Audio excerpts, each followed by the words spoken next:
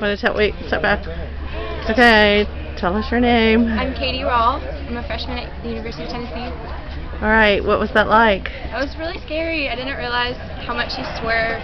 It was very attuned to your reactions. It was, you know, every time I looked down, when I looked back up, the car was across the lane or something like that. And at the end, you can't really see the light was turning, and I didn't see it in time, and so I didn't stop in time. And then there was a person walking by, and there were cars on the sides of the street that you almost run into because you're trying to focus on texting, and you don't look up and see that there's cars in your way. Did I hear him say you hit a pedestrian? I did hit a pedestrian. There was someone at the end, and she walked across the street as the light was changing, and I didn't look up in time. I was trying to finish my word and on my phone, and I looked up and I hit someone, so I didn't get to stop in time.